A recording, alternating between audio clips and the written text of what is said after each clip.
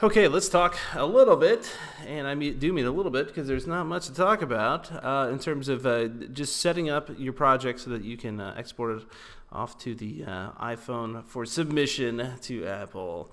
And this is mostly just has to do with the publish settings that you set up here, okay? And we'll use a project that I was just working on that had to do with the accelerometer.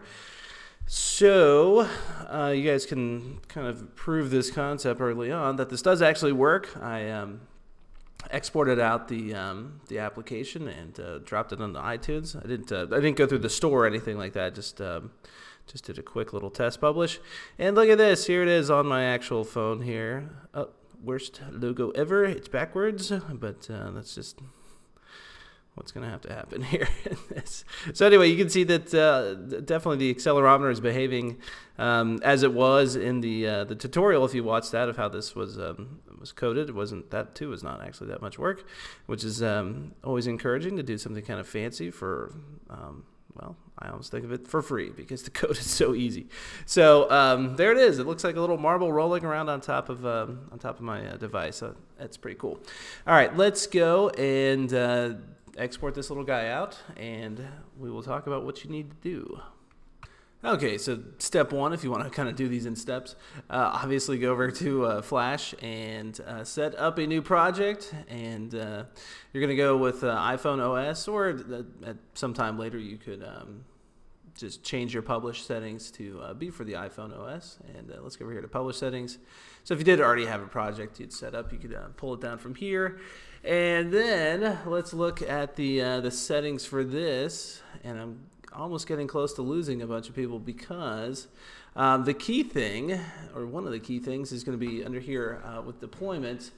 And you are going to need to sign up with Apple and pay them about $100 to get some certificates and provisioning profiles to actually to test it, but also to eventually submit it to the store. So let's go and look at those things that you need in just a moment. But if you want to go back over here to general, these are all kind of obvious. The output file name, this is going to be the file that you end up dropping into iTunes. It'll get created. It's like a little application. And then the app name, that's kind of obvious. Version, another obvious thing, just you can put in whatever you want there, but you do have to keep in mind when you are submitting something to Apple, I'm pretty sure they do match up the version numbers to what you tell them your version is going to be. So if you say it's going to be 1.0, pretty certain that needs to be 1.0 over here. Aspect, portrait, or landscape, two options there. I haven't messed around with clicking either of these on or off, but they should be kind of obvious. Auto orientation. So if you were to flip the device, it's going to orientate to portrait mode if it's in portrait mode. And then full screen, I'm not even positive.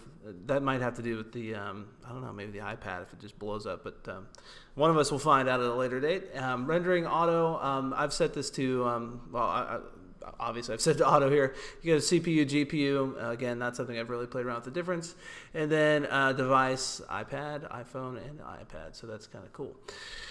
And then included files. So if there were things that you were bringing in, like let's say I'd loaded up a JPEG dynamically, stuff like that, you'd throw inside of there.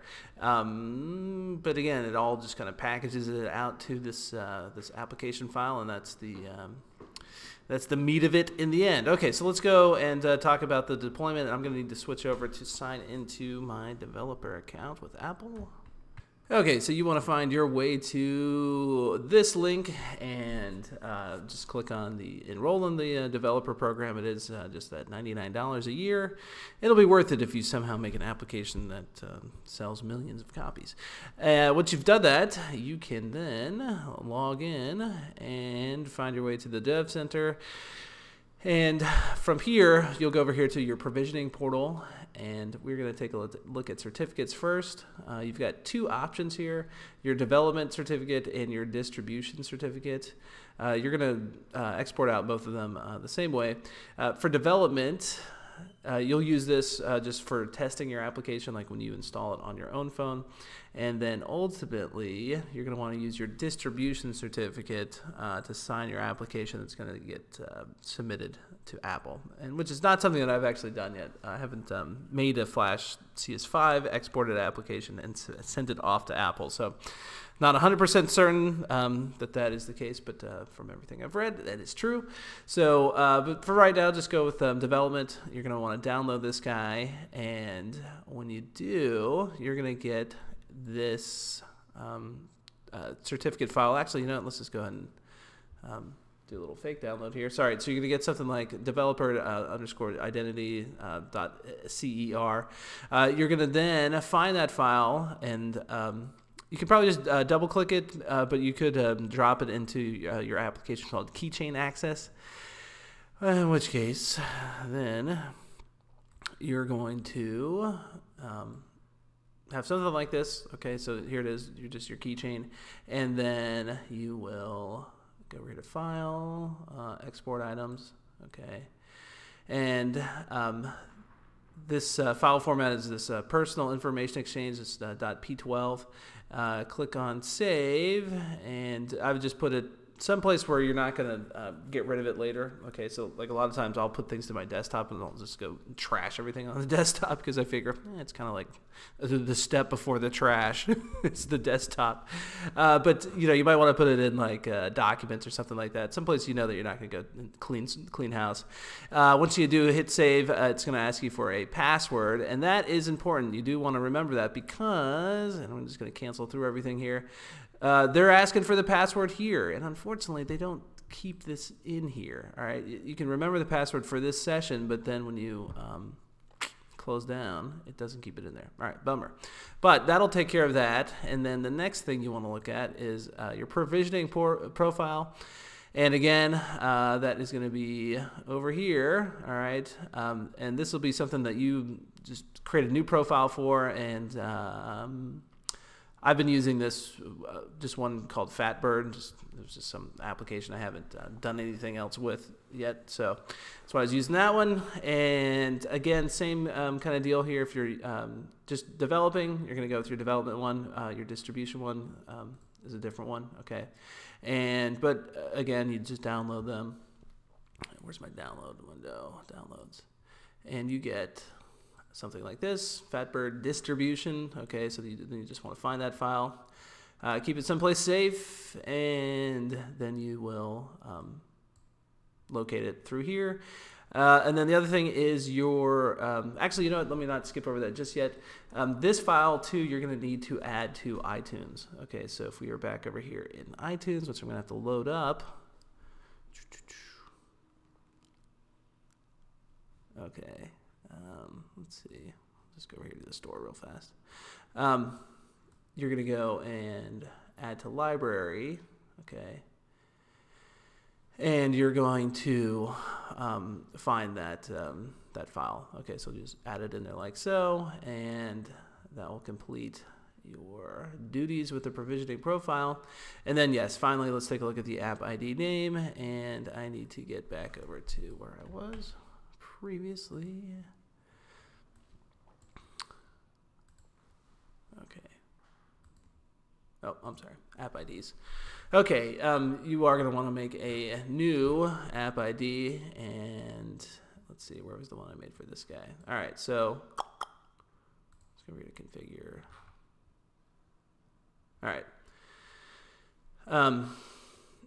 You get to choose this part of it. You don't get to choose that part of it. But this is the part that you just want to remember. And they recommend you go with this reverse domain name thing that I'm doing here. So that's com, then .cartoonsmart, then the name of the application. And that is, as you can see, that part right there. And then that gives it a unique application name. And even though that this application is not using it for stuff like in-app purchases, or let's say Game Center, that's more where your app ID would come in. So I think we've talked about everything there. Let's go over here to icons. Sure enough, you can throw in here a bunch of icons, and as you kind of click through here, you just go and locate them on your computer and add them as you will. Of course, this is some zombie icon, has nothing to do with the accelerometer game, but that takes care of I think everything to do with exporting this guy out. Well, we haven't actually done an export yet and dropped it into the phone, but I'll show that in just a moment.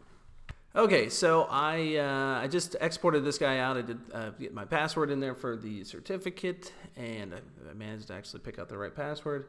I need to write it down. And then it takes about 30 seconds to publish. So I'm not going to do it on screen here, but the fruits of my labor have been to create this .ipa file here, and you will double click on it, or you can just drop it into iTunes, or the logo for iTunes, and it'll ask if you want to replace it. You do want to replace it. Sometimes, though, that doesn't really replace it. So if that happens, what you want to do is delete out the application on your phone itself. Okay, so hold down, make your icons shake, and then delete it. And then if you do have to go and go that route, you'll need to be sure that back under here, under apps, you go and you find the application in question, and be sure that it is checked back off to install itself again. Okay, so make sure, because it'll look like that if otherwise. And then you should be good to go. You do, of course, you have to sync it back up, and you will have an application on your phone. And then don't forget too that right now I'm using the development certificate and the development mobile provisioning profile. So if and when you do decide to submit something to Apple, you're going to want to switch those off to your distribution versions of all those.